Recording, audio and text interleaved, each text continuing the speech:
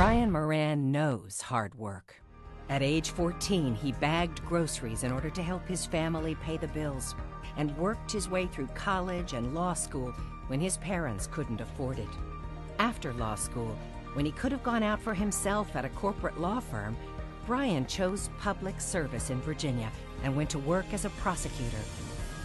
7 years later, another hard-working Virginian, Mark Warner, asked him to run for the House of Delegates and to help us build a stronger Democratic Party.